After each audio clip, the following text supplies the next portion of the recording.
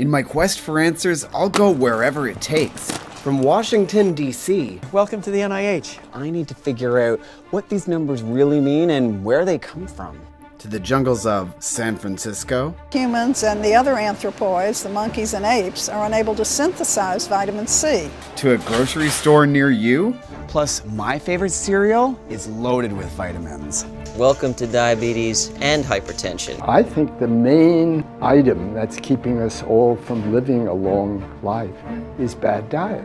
But are the answers really that black and white? We found that vitamin D actually activates a gene that converts tryptophan into serotonin. This product has been associated with an increased risk of prostate cancer. People want to take it, they can. Do I take it when I get a cold? No.